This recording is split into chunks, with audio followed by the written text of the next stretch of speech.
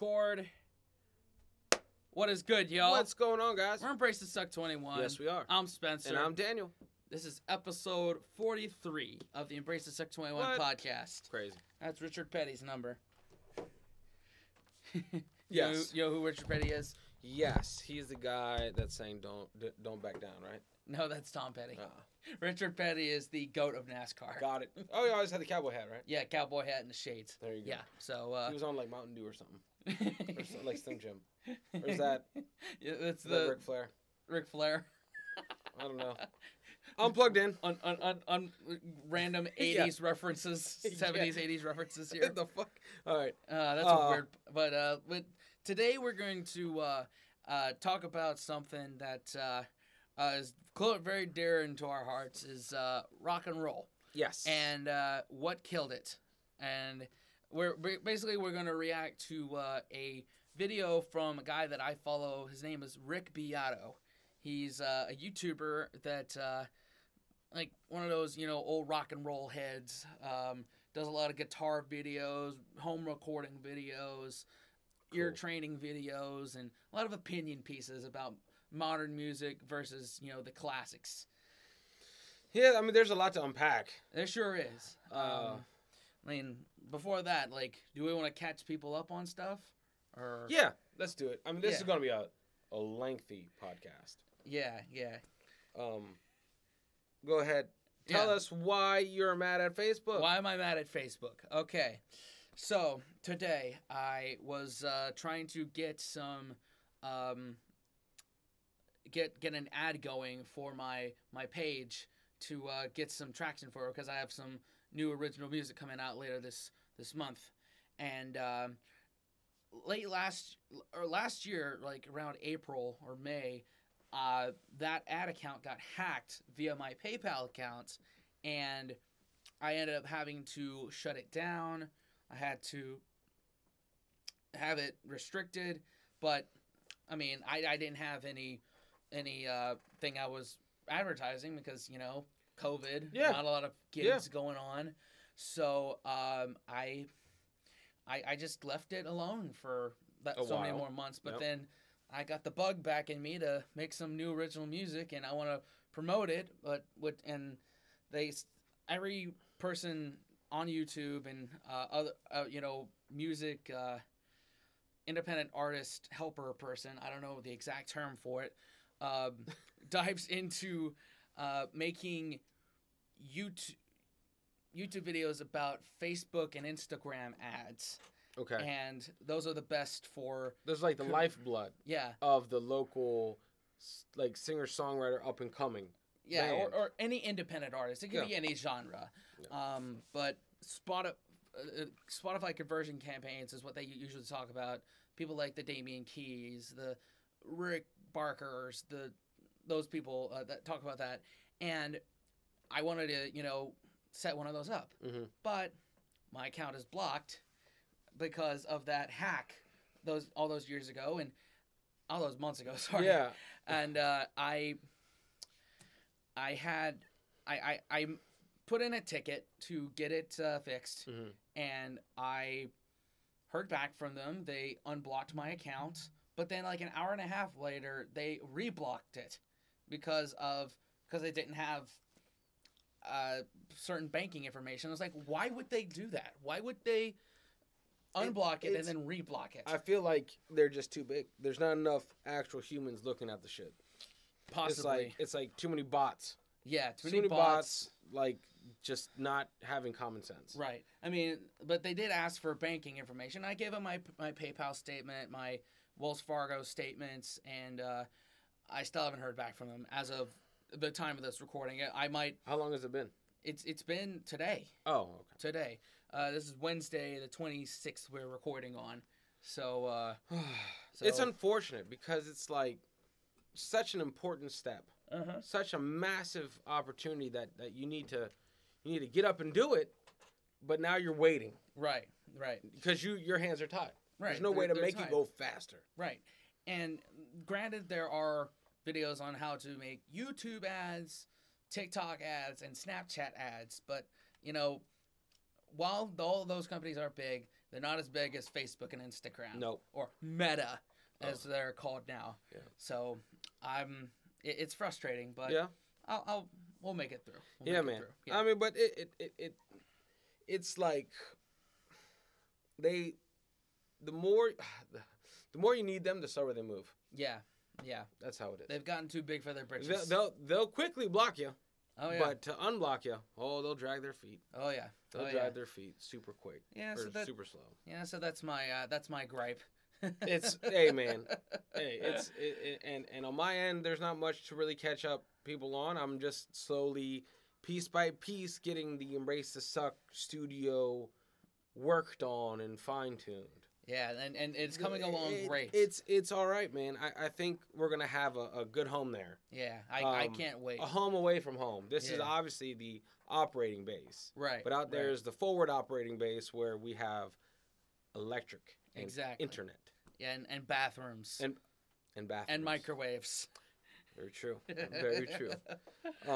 Yeah. But other than that, man, it's just hanging on and trying to focus on making this year better. Yeah. You know, it's already starting great. Yeah, so. we're almost there. And before we get into the meat of this episode, just want to say we are so close to 50,000 subscribers. Holy shit, yeah, we are. And as a reminder, at 50K, we will set up a live stream, hopefully better than the ones we've done. Now, hold on. Before we put our foot in our mouth, once we hit 50K, we will be doing a English breakfast, correct? English breakfast. And not at 50K, guys. Not exactly at 50K. Yes. You got to get us there first. Very important. Yes. Because they're going to be like, oh, 50K, where's the breakfast? Like, right. We're not lying in wait with groceries in the bushes. Right. And looking at our YouTube studio. Right. That wouldn't be good. No, it wouldn't. It wouldn't. Yeah, so once we'll try to do it as a live stream, but we may, if we've had any success that we've had today, which is none, we may do it as a video and then just upload it as its own thing. Yeah. Kind of Sam the Cooking Guy style. And then maybe for the treat, we can review it with everyone. Mm-hmm. We can do or we'll do a premiere. Yeah, there we go. And then we can be on it. Yeah, exactly. That might be an idea. Yeah.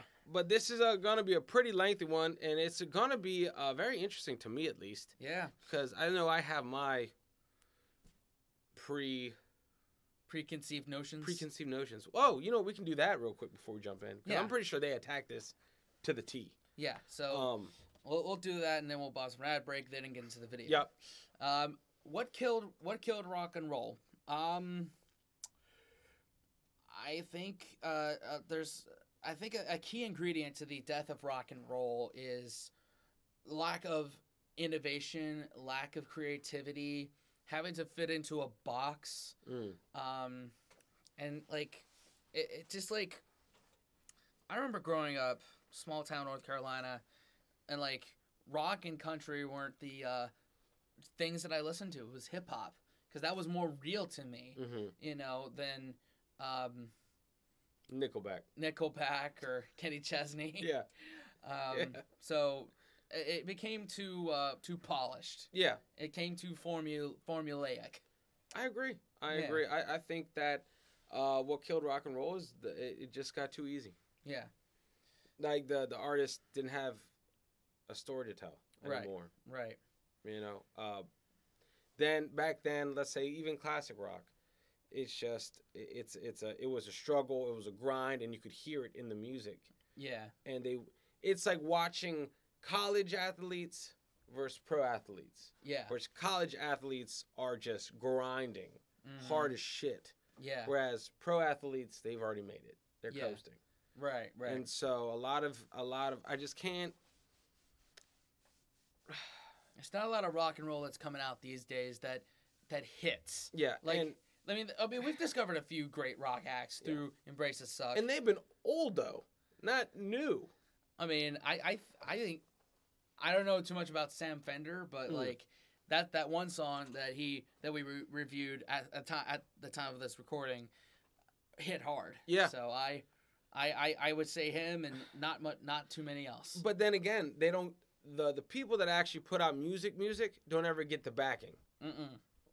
Yeah, it's like I was talking about earlier. You need to be a marketer, and you can do it on your own, but it takes a lot of money, a lot of backing. Yeah, and I think that may be a key ingredient too. Is labels and people who are signing the checks don't want to take as big a risk anymore. Yep. No, and that's unfortunate, man. Yeah. And so it's, I like the in parentheses. It wasn't hip hop. Like you can't. No one should ever blame hip hop. Yeah, hip hop its own genre. Yeah, it's its own thing. A genre can't tank another genre. Right. It's like it's not even close. Yeah, it's not possible. In fact, hip hop sampled a shit ton of rock. Oh, it sure did.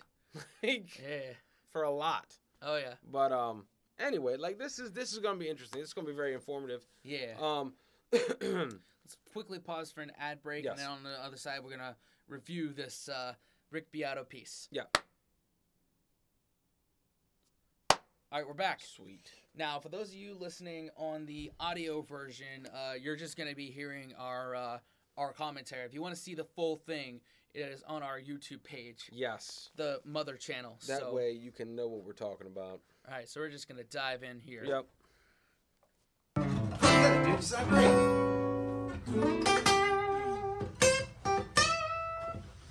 Gotta set this guitar. I'm waiting.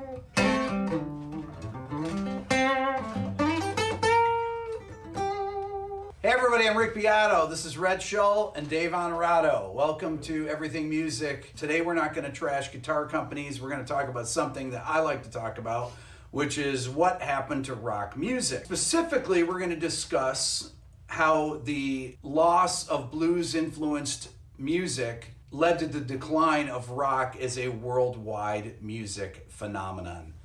Now, I was born in 1962, Dave was born in 71, Rhett was born in 1990. When I was growing up, I heard the Beatles, I heard the Stones, I heard the Who, I heard Led Zeppelin. When I was a kid, all the 60s bands, Jimi Hendrix, you name it. All those bands were influenced by blues. Yeah, I had pretty much the same references.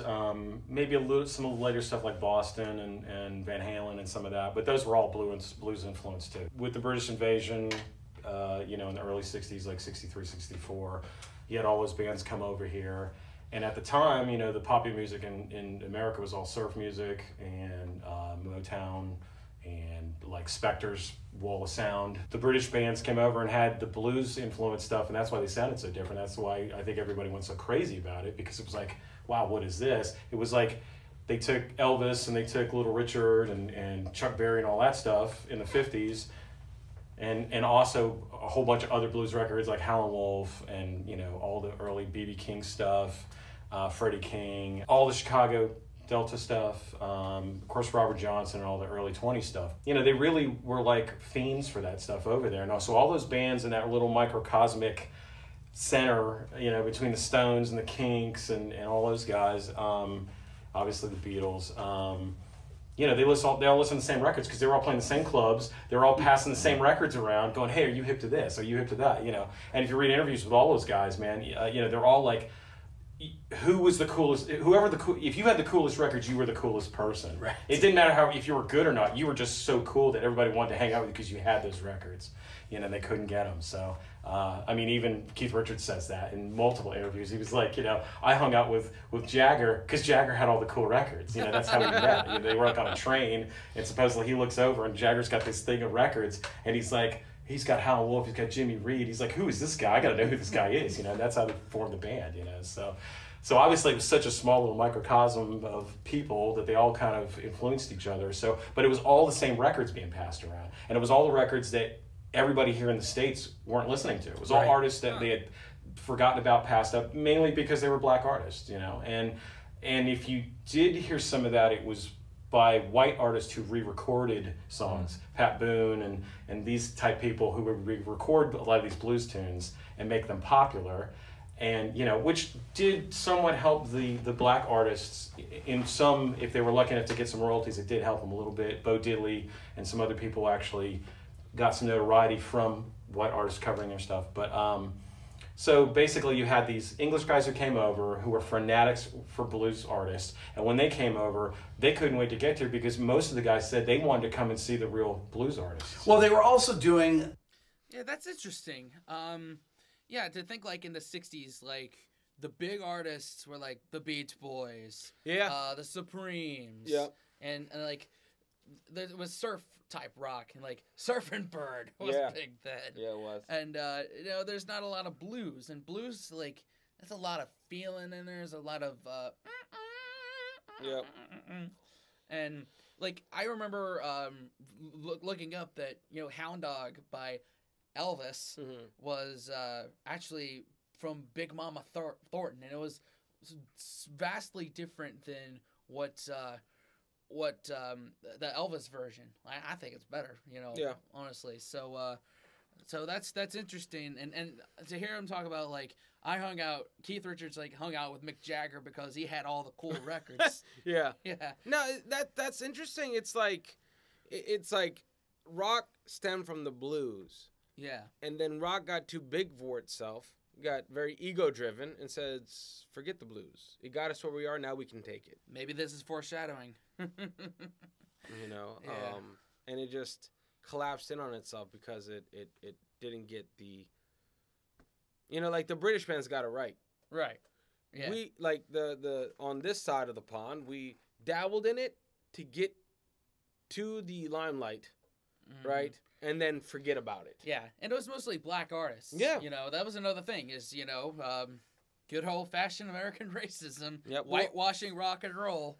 Like, it hasn't whitewashed rap at all. But, No. There's still successful black hip-hop artists, white hip-hop artists, all hip-hop artists of all... And I would say that was the record labels, guys. Yeah. That let them appropriate that. Mm-hmm. You could get away with it back then. Yeah, and that's the record labels just are trash. Yeah, at least these days. They came from just bad morals. Back then, it was a necessary evil.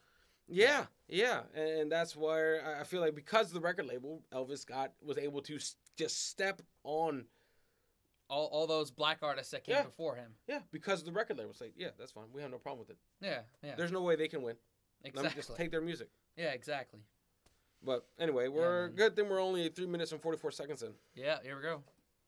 Most of the guys said they wanted to come and see the real blues artists. Well, they were literally doing blues too. So if you talk about not just the Beatles, but you get to Led Zeppelin, the Stones. I mean, they were. Oh, they picked like 10 records and made careers out of them. Right. And they're one thing I will say about that, most of those guys did acknowledge where they got it from, and were like they tried to help the artists that they did take songs from, and put them on tour with them, or at least try to shine light on them. Yeah. And if they couldn't do it in America, they took them to England and got people like Eric Clapton would they would have these friendships. Yeah, they took Howlin' Wolf and all those guys over to England, and those guys over there became huge, artists in England, solely on the basis of that small microcosmic of like 5-6 bands going, hey, these are the guys you really should listen to. And so they were lucky enough to have enough money to bring them back and sometimes and get them to play over there. And that's how they had their careers. And all of those guys, I mean, like Albert King, Freddie King,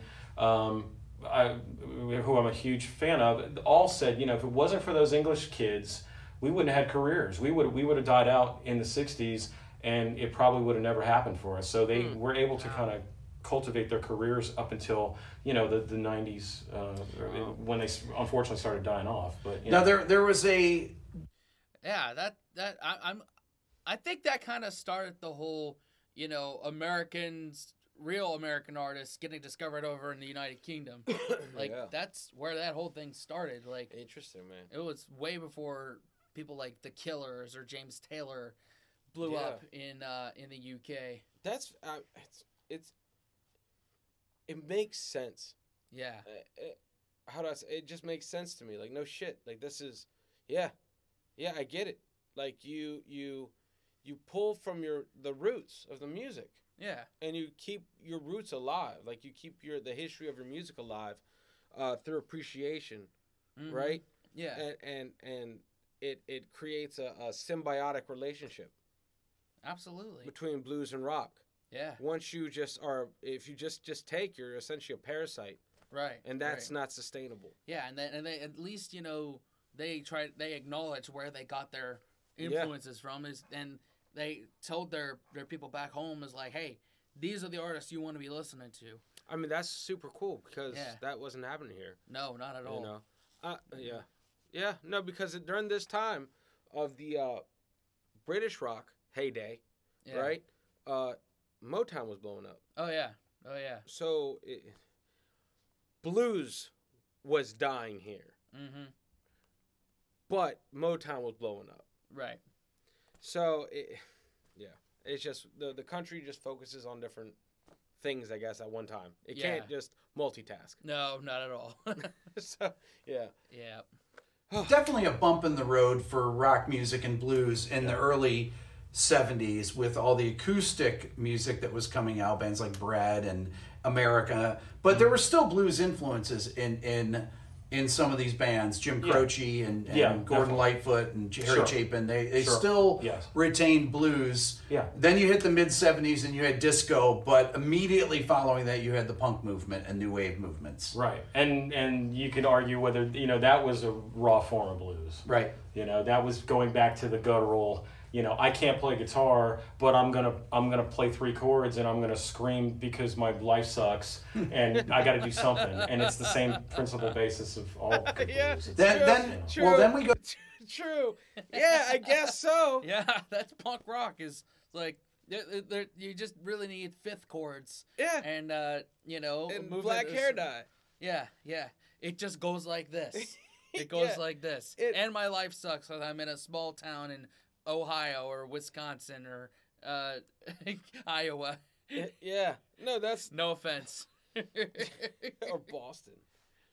Anyway, my thing is, it makes sense though. It makes sense. Like blues, punk, they're like the message is pretty similar. Yeah. But I'm gonna get in trouble.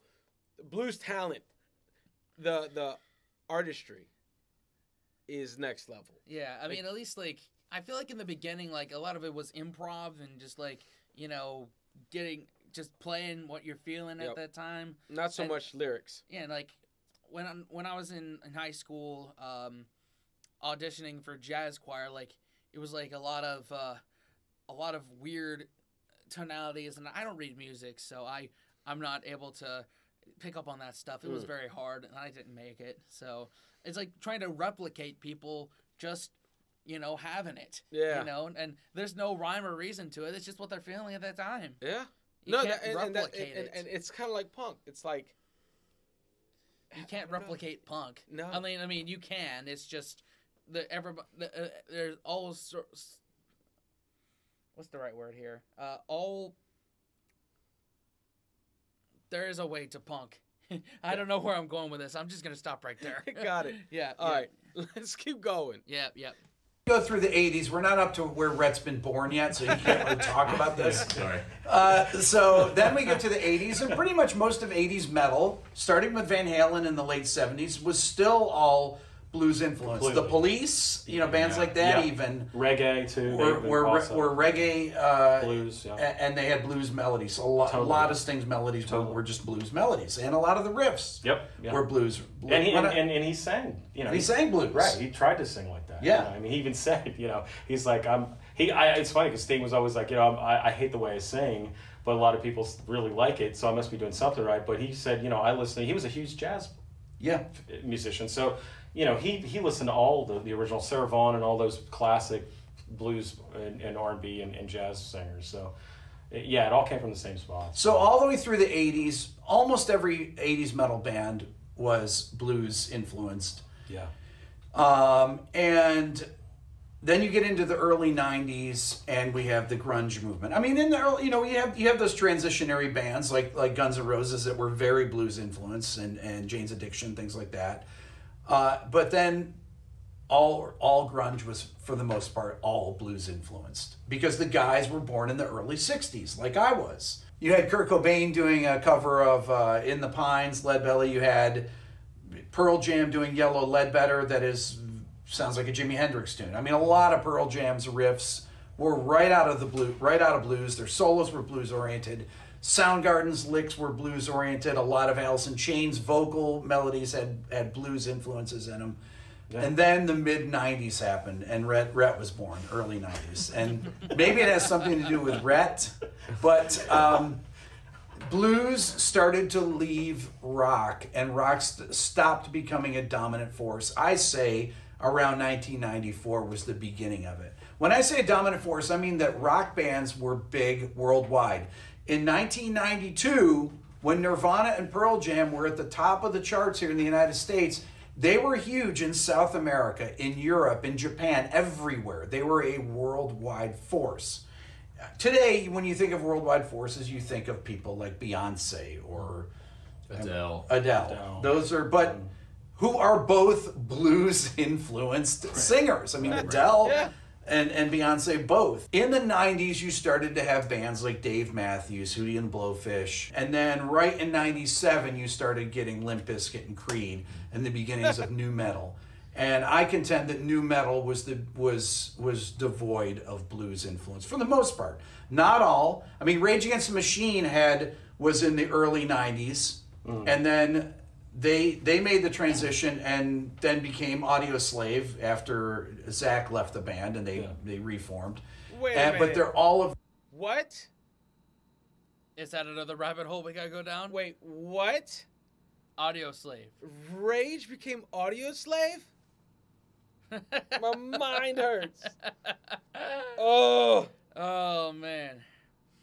I predict they're not going to talk about the Battle of Britpop at all. No, they already did. Yeah. I think they already did. In the 90s, that's what I'm talking about. Oh, yeah, I don't Oasis, think they're going to touch it. Blur versus Blur. No. Like, because they're missing a whole part of rock and roll here. They already touched on the Brit influence from their ages. So they're talking about what's popular in America, not in other parts of the world. Yeah, really. Because during this time, or during his birth, shit was happening across the pond that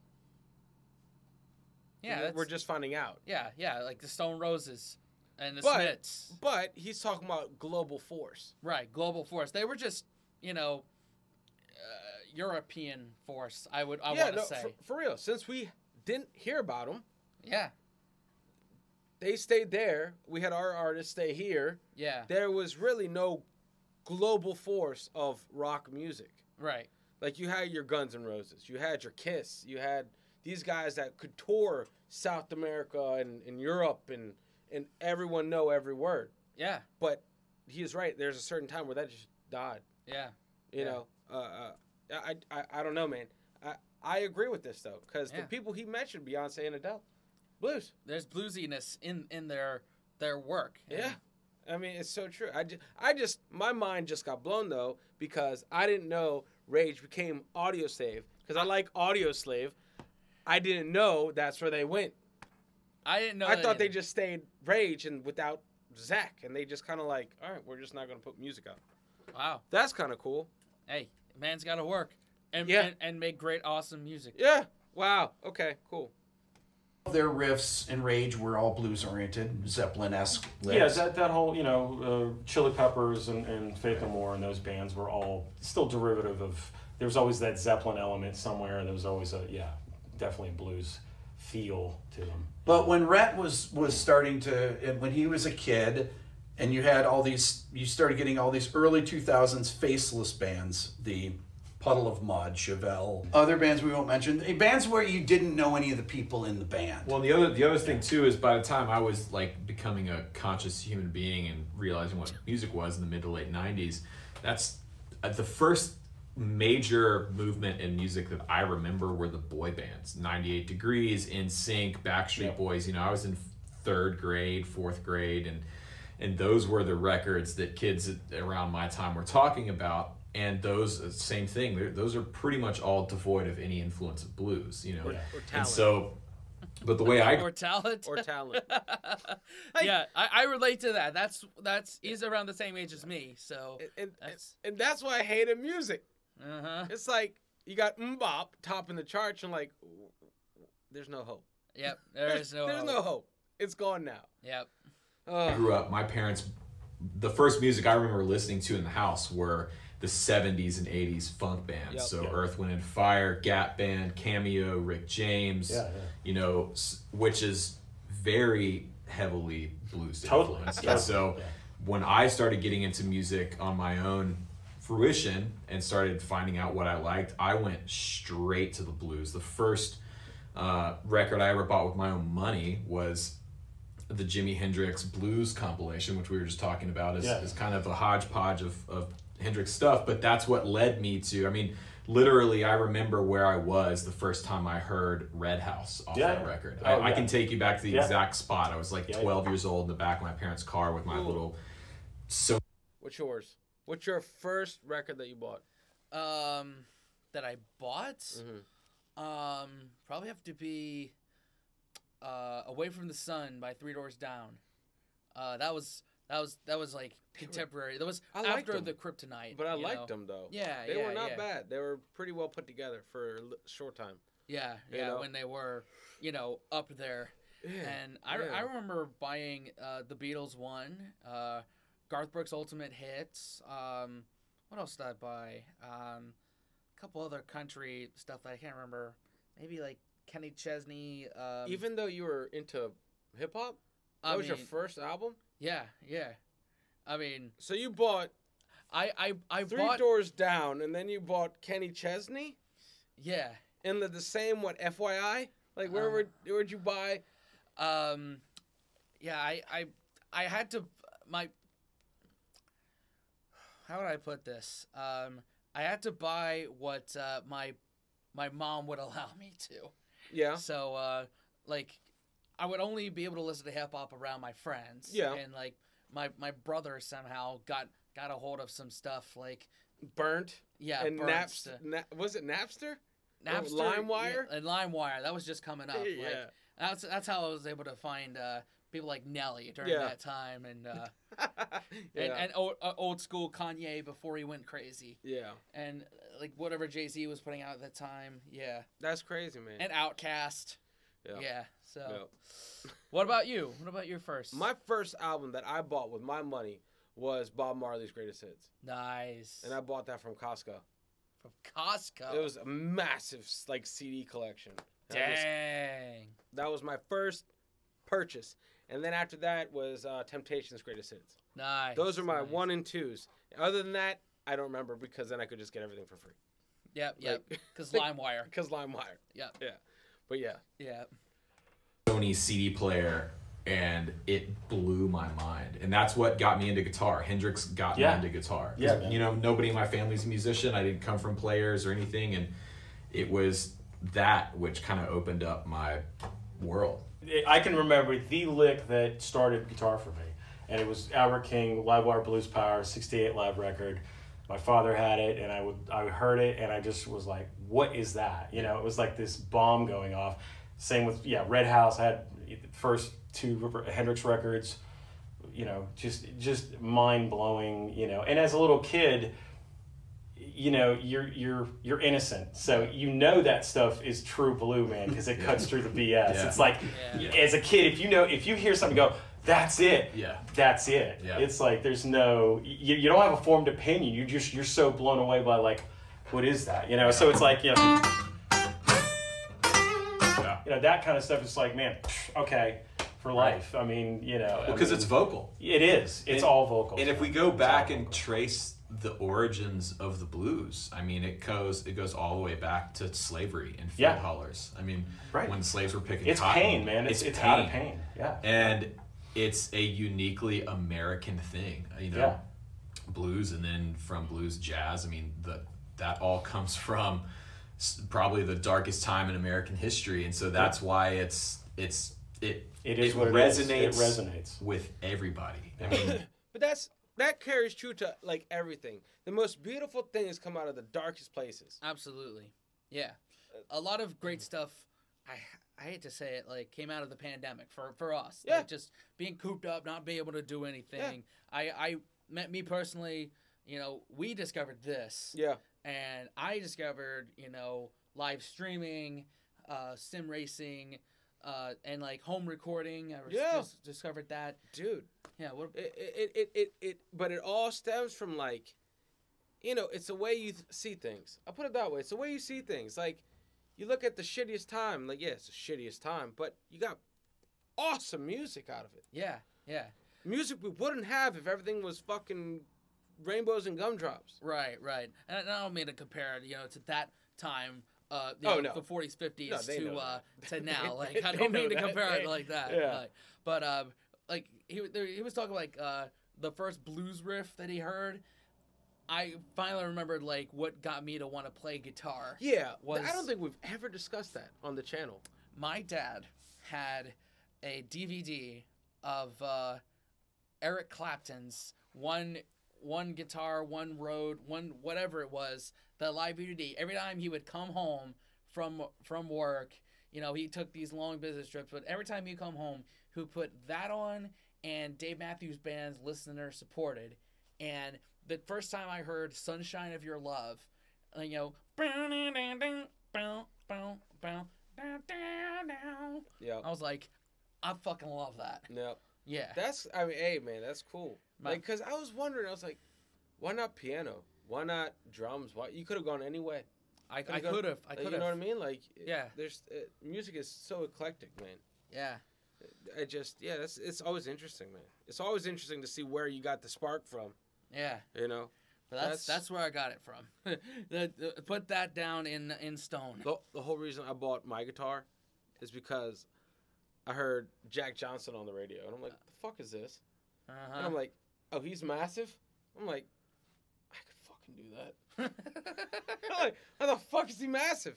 Uh-huh. His surfboarder that broke his back is now a massive guitarist. Not a massive guitarist. But like, selling records? Yeah, he writes songs that people like listening to, especially on a beach with a margarita in their hand. I'm like, wait, this is just good time? I was like, all right, well, shit.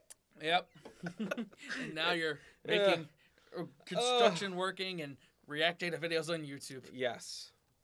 That line that you just played, it's so painful and soulful. Yeah, and that's somebody crying. That's somebody's soul being like, I can't take it anymore, and I got to just, let it out, and that's what it is. And I think, that's kind of partly what we're talking about here is that music now, it's plastic. It's not that. There are people who are trying to do it. I'm not saying that's everybody across the board. There are really good bands doing some of that.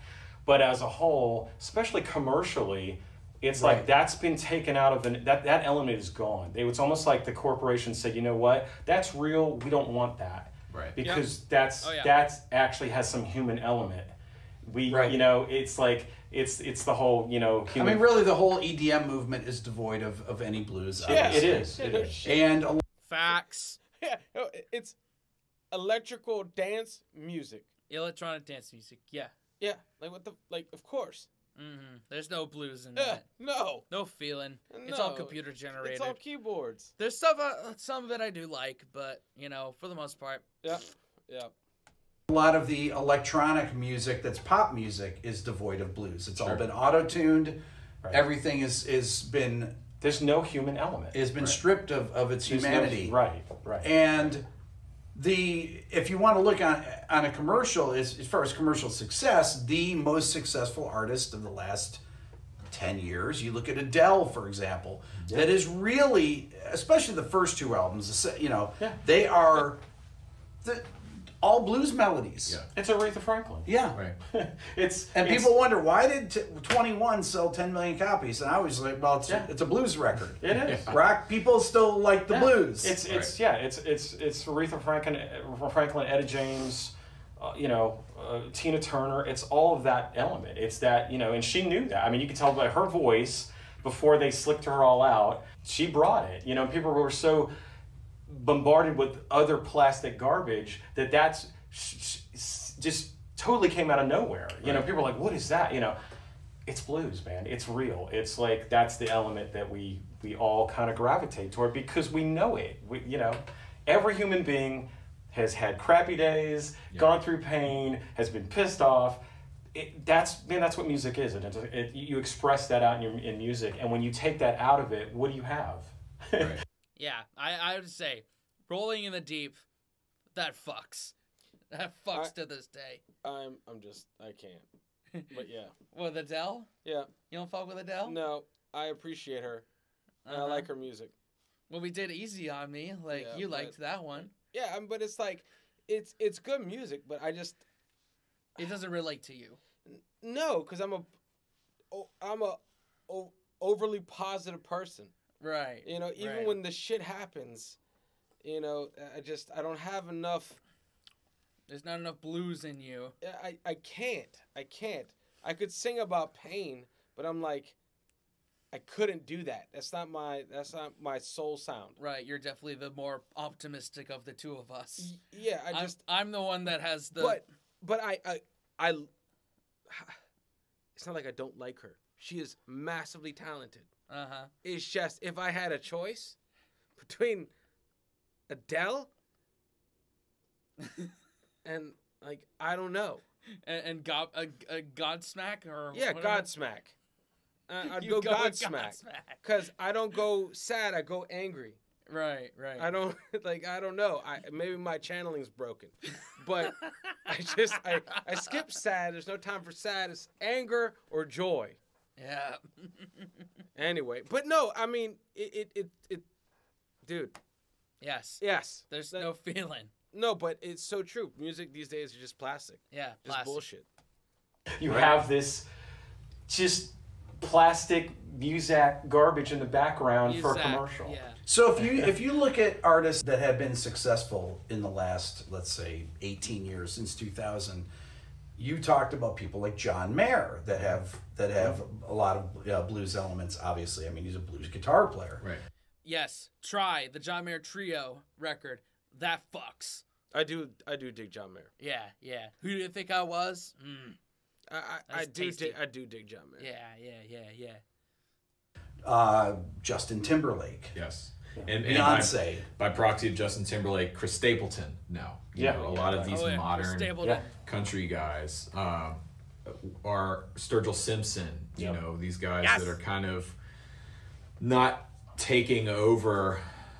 Well, I guess Stapleton is in a way taking over country music and sort of leading the force of taking it back from bro country. Yeah, he's kind of been the forefront of turning it at least 180 and going, okay, look, we got to get back to something. Which is going back to that same thing. You know, I think part of the big, and it's hard to say country music is declining because it's still so commercially successful and there's still so many people that are selling records, all these major artists, but these songs don't stick around long term because they're super polished, super commercial, super safe. I think it's really what we boil it down to it. That's what we're talking about.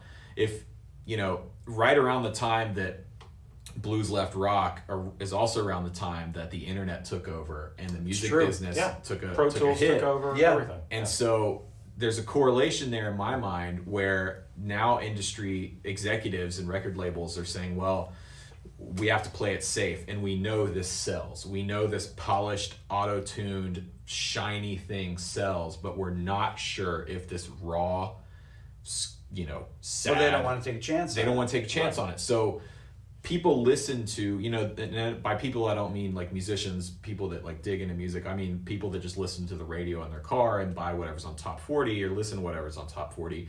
They're going to listen to whatever you stream on their FM radio. And so that's why some of these artists are so popular nowadays, is because that's all the masses are hearing is this super polished pop thing, which is devoid of a lot of soul and feeling, with some major exceptions. Bruno Mars, right? Mm-hmm. Bruno Mars, especially his live show is like kind of James Brown. I was gonna say it's kind of James Brown, like a Prince kind of thing. Right, exactly. Prince, you know, but those artists are still popular. Yeah. Like, you know, Aretha Franklin, all these artists from the 60s and 70s are still popular, and new generation, like, man, I found the blues and I found rock and stuff when I was a kid who was born in 90. I was definitely not alive when any of that stuff was first popular, but I found it, and it's had such an influence on me because of its prevalence and because its power. Yeah. So one of the other things that happened in the 90s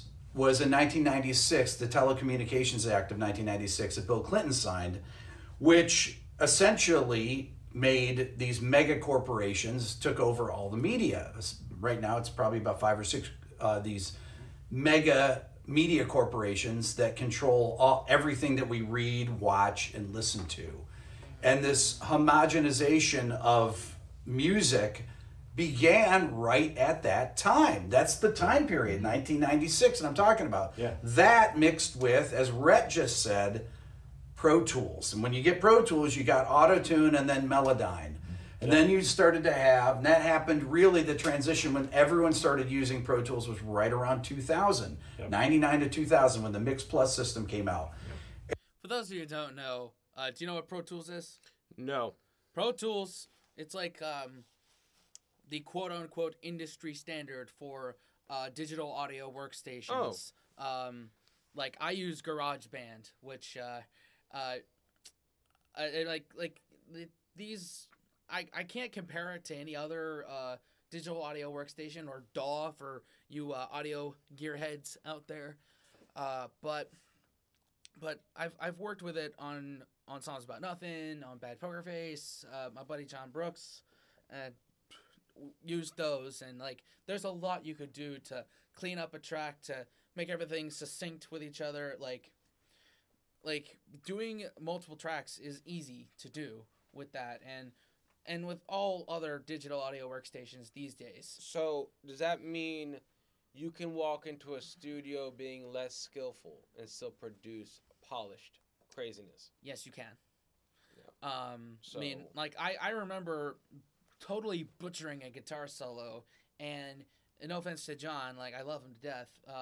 He said, just do a couple more takes, I'll piece something together. And instead of, me having to, I wanted to get it right, you know, but at the same time, like time is money. Yep. And money is not something I had at the time. Yeah. So it's a great tool, but instead of a great tool to be used sparingly, it got overused. Right. Which meant a lack of, you could have a lack of skill in your trade. Yes. Right? Right. And so that's where we see these, that's where I see the music now. I'm like, how the fuck are these guys on the radio? Like, these guys don't have to worry about money ever again. Right. And then there's people that are just, like that busker. Yeah, yeah. Like, with all this fucking talent, starving. Yeah, yeah. The Telecommunications Act, I didn't know that part. Is that the FCC shit? I'm not sure. It might be. I don't know. Because then that could, yeah. The FCC was around way before 1996. It was around in the 80s. But it didn't apply to certain things, right? No, I don't think so. I don't know. Let's see what they have to say.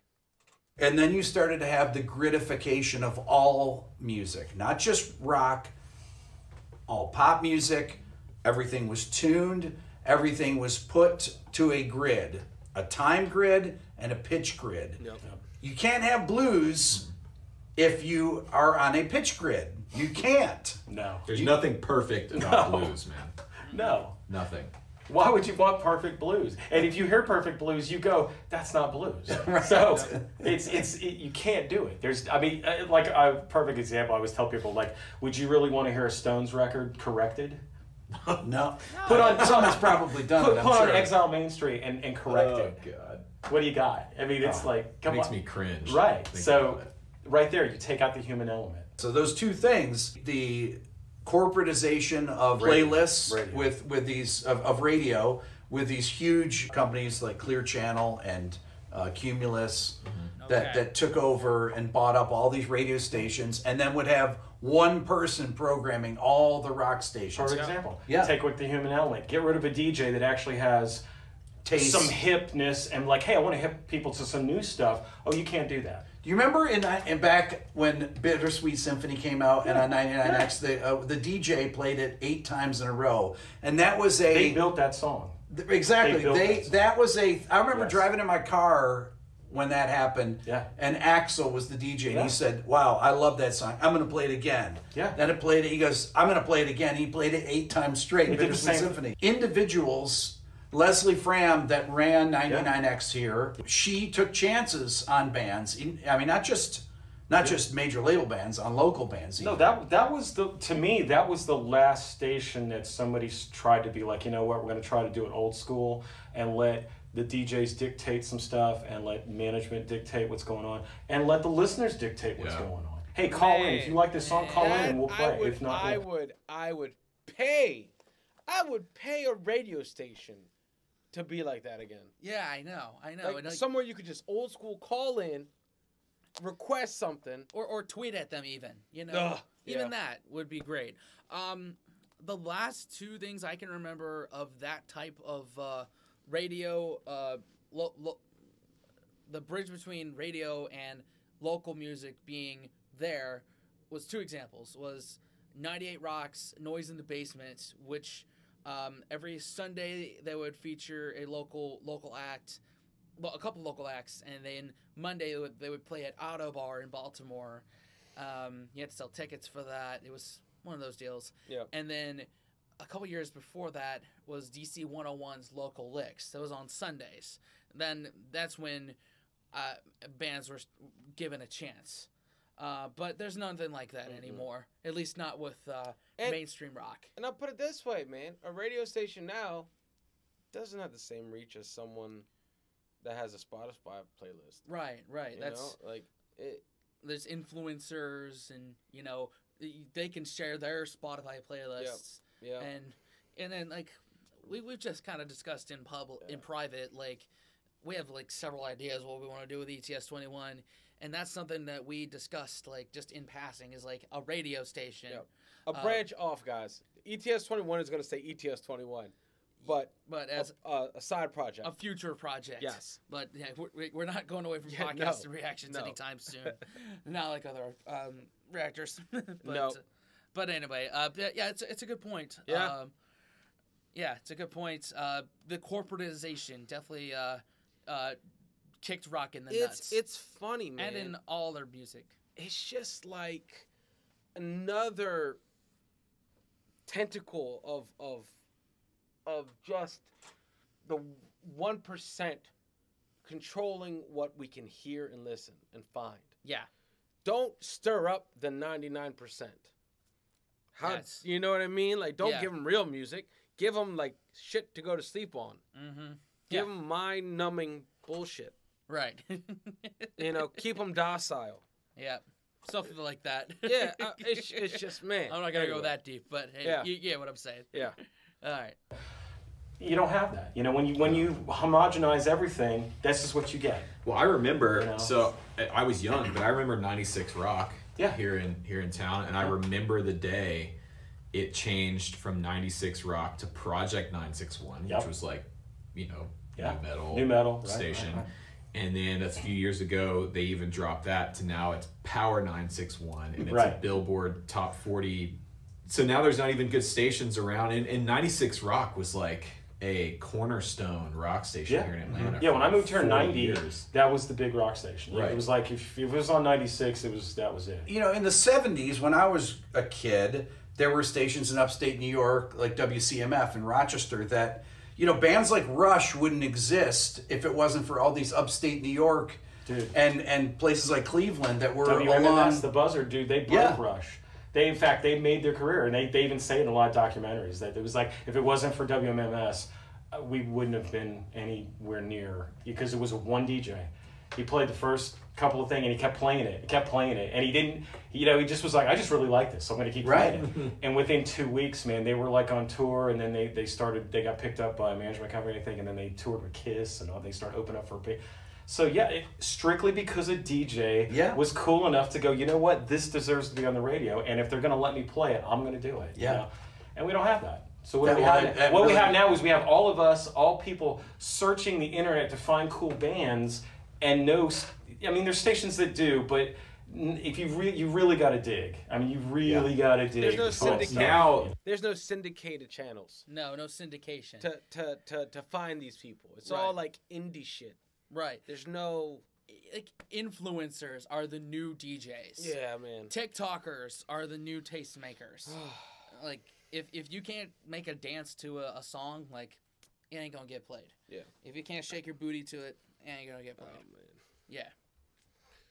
Spotify is Yes. the modern. It's the one station to rule them all, essentially. Yep. And whatever spot. I mean, now because as someone like I'm working in the industry, like with bands who are trying to break, and the thing what everybody's going for now is to try and get placed on a Spotify playlist. Right. Like that's the thing. That's the new radio. That's the new spin on a radio is, man, if I can get on this top 40 playlist, or if I can get on this whoever playlist. Yep.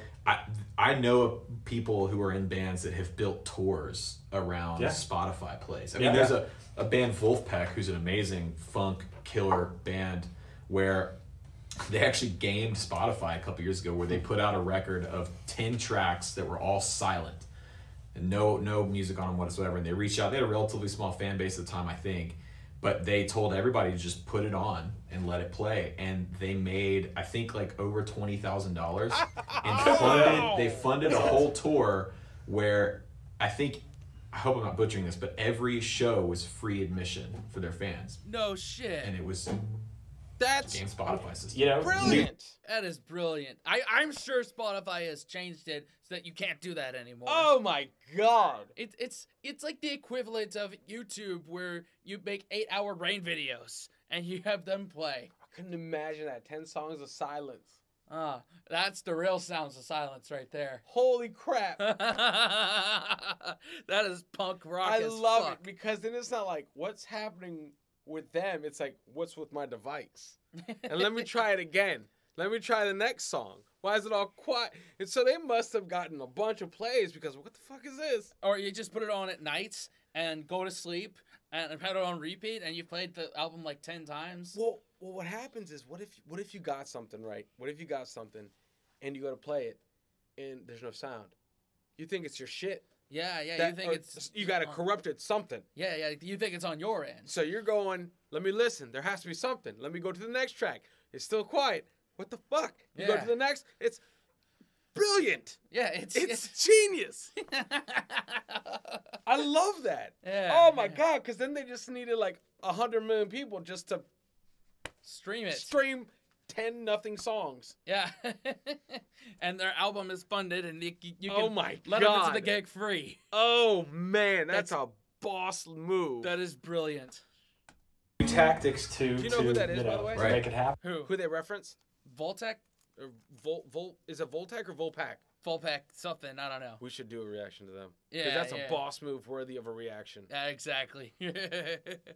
Yeah, I mean, that tactic in itself, that's old school, man. Yeah. That's like, Oh, you yeah. know, like, okay, how are we going to make it happen? You know, it's grassroots. It's so there again, it's back to the blues. It's like, strip it all down. What really works? What, you know, and I'm not under the belief that people don't want to go see live music. I get a lot of people say, oh, I don't, you know, nobody wants to go see live music anymore. That's why it's dying out. And they got too many distractions.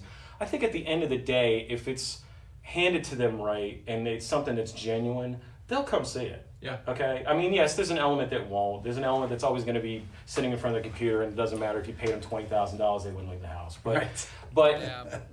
People Man, appreciate authenticity.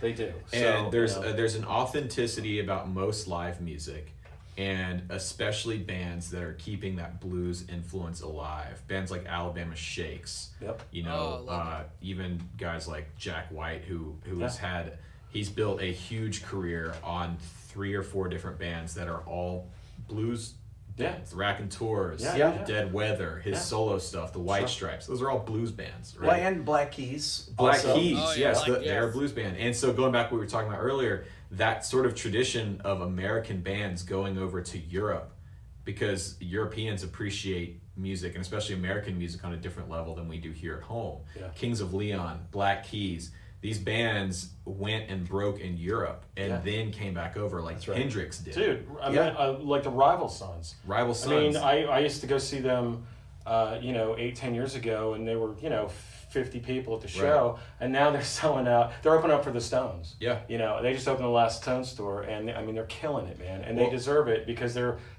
keeping it real. They're keeping it traditional. And my friends, I'll give them a shout out, Tyler Bryant and the Shakedown. They're doing the exact same thing. Yeah. You know, they're killing it and just spending so much time out on the road, and just put out a really great record. But yeah, they go over to Europe. and Yeah. they Okay, kill it. so is That is why I am making it a goal of mine 1 year to tour the UK, Ireland, the rest of Europe. Because I know y'all will appreciate it over there.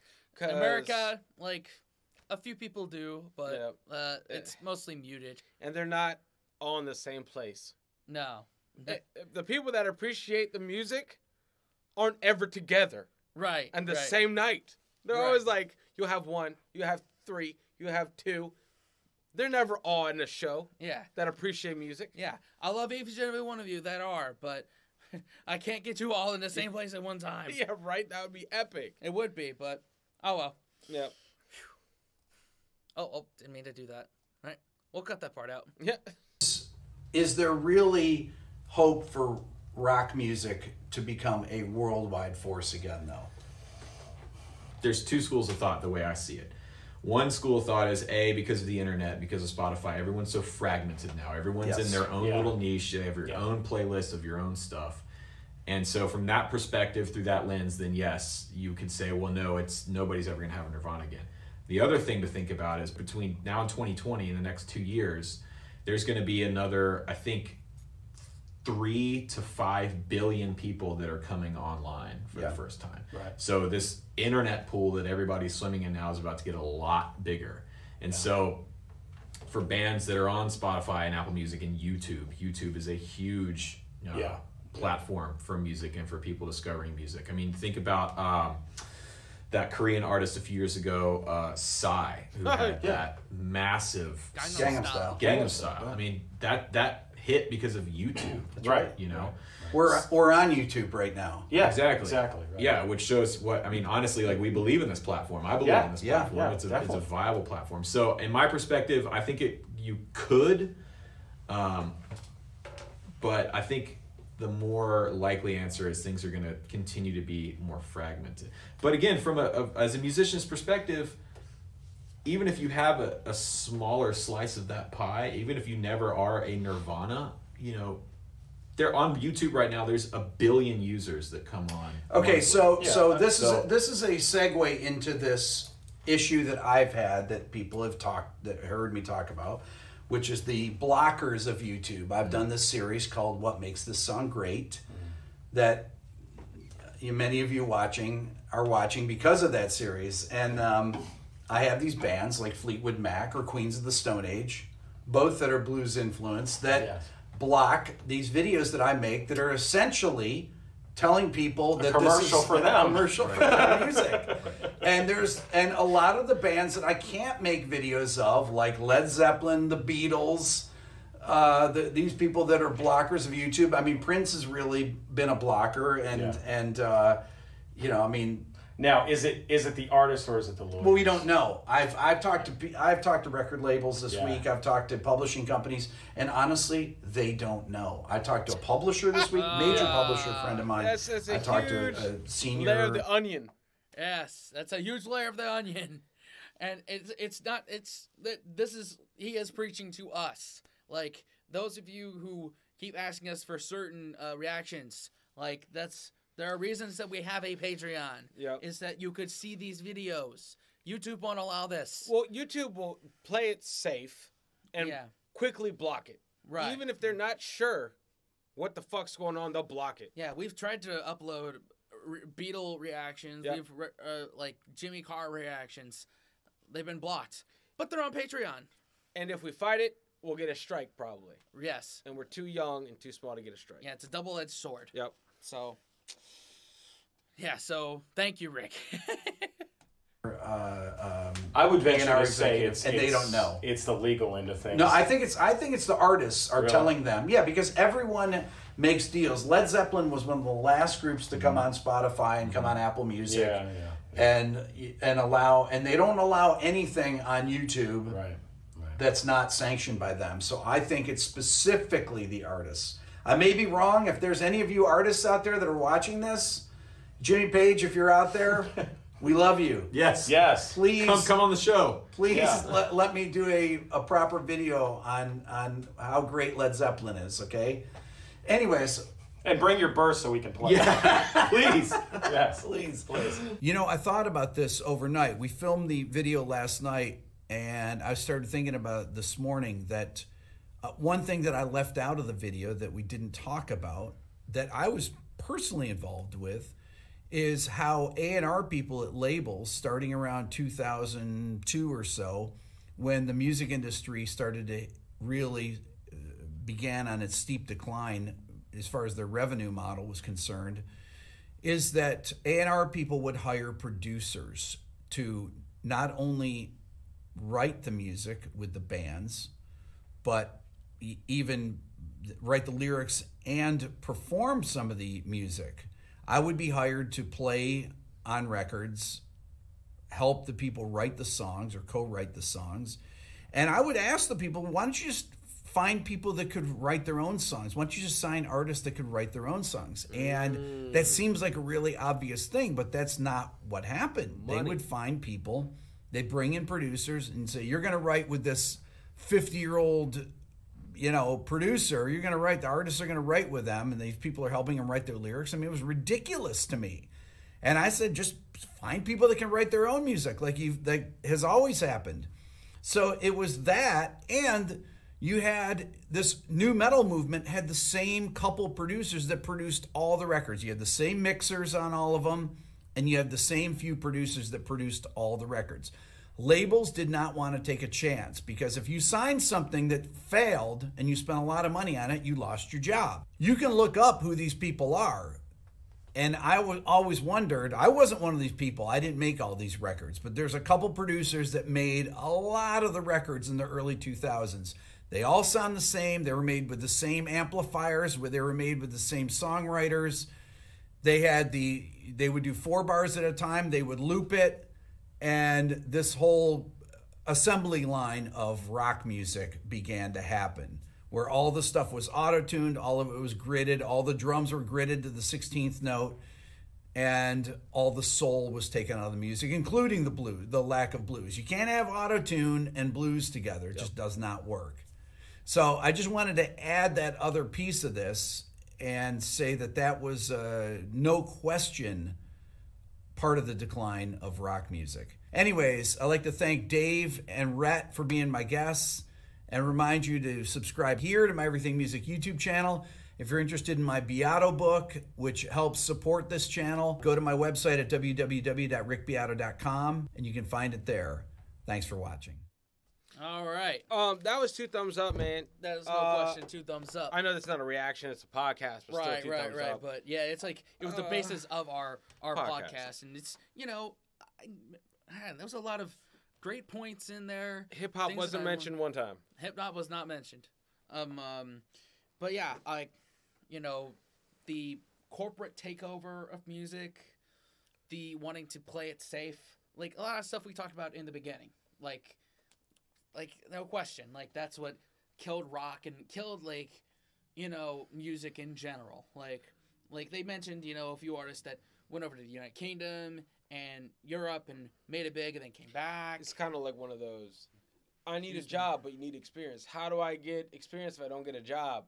Right. It's kind of like that. Like, go break out somewhere first and then come over here. Yeah. I really think there's a deeper layer to unpack that he just mentioned. And this is something I've been piecing together with our copyright claim material. Yeah. If you look at the copyright claims, it's always some weird ass backwoods label from South America that's claiming content. And I'm like, yeah. What? Yeah. Like, I've never heard of this label. And I'm like, could they have had a piece of the main puzzle, like a small piece, where they could actually go in and claim it? Like, let's say they remaster something. Yeah. Whoever remastered that under the label owns that song now, right? Yeah. In a very dumbed down version. Mm-hmm. And that's because I'm seeing these old songs that we're reacting to get copyright claimed by this label that it just doesn't make sense. Yeah. If we're reacting to let's say Oasis, right? Just for instance, yeah, copyright claim, something South America. Like, what? The fuck? It doesn't make any sense. yeah, that's weird. The copyright people who copyright claim our shit aren't the bands. Are No. never the bands. Or there's some shady dude in fucking Argentina with the space bar. Yeah. Like yeah. that's what I don't know, man. Yeah. But or maybe it's just like I can see both sides of the argument. Like maybe there's just not as many revenue streams for these artists or these people making the TV shows, because music and movies and entertainment is, you don't have to pay as much money for it anymore. No. If any. Yep. Like you can find a lot of it on Yep. YouTube. You can find it on Netflix, Yep. Spotify. It's all cheapened. It's because been cheapened. it's ad free. Yeah. There's no ads anymore. We pay for that. Right. Or you pay for it with your identity. Yep. And like if you do, ads are tailored to you. Yep. So I just feel like it'd be one thing if an artist was like, "Hey guys, I understand that you're reviewing this, but the music is mine, but we'll split yeah. because it's our opinion Right. of their music." Yeah. And a few videos we do like are sharing copyright. Yes. So And that's I think, only because of our song. right. Oh well, it's because we're adding to it. Yes. Yeah, it's counted the same as a cover song. Yep. Like when I posted my cover of Oasis's "Slide Away" and the Slade "Merry Christmas, Everybody," Oh, was that those were shared? shared. Oh, copyright. wow. Yeah. That's So kinda we cool. still made money. Like when we reacted to the Green Day Bohemian Rhapsody crowd, that's shared, Yeah. and I think that's 100% fair. That's 100%. 100%. Because it's not like we need all the no. You got to give the money to the bands when it's due. I just wish I could see the money go to the bands. Yeah.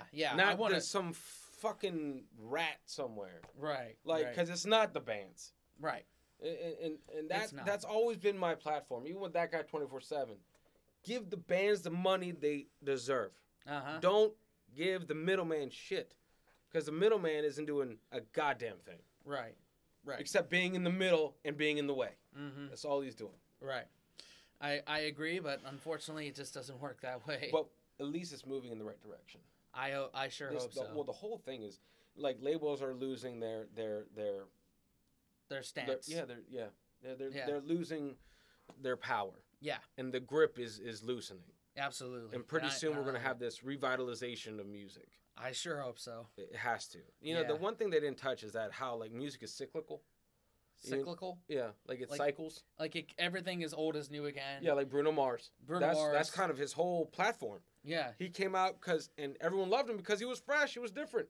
Yeah. Even though he was old. He sounded old. Yeah. They'd heard it before. They just didn't know they had heard it before. And it's all like a cycle. Yeah, but even pop punk's coming back. I Like, hope.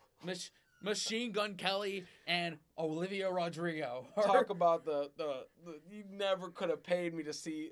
Hey, the forerunners of this new pop punk movement. Who are they going to be? Machine Gun Kelly. Like, get the fuck out of here. Yeah, Like, a rapper Yeah. and a Disney person. Yeah, I don't know. Yeah. But hey, let us know what you think in the comments. Definitely. What killed rock and roll? What killed entertainment in general? Yeah. This is fun. Yeah. It's gonna be a long one, and It's gonna be a if long you've one. stuck around this long, we appreciate you. We Thank love you. And thank y'all for liking, commenting, subscribing, hitting that bell, and sharing with your friends. Definitely. Till next time, wash your hands, scrub your toes, wipe your ass, blow your nose, embrace the suck. And get out for a while, guys. Create an adventure. We'll see y'all in the next one. Later.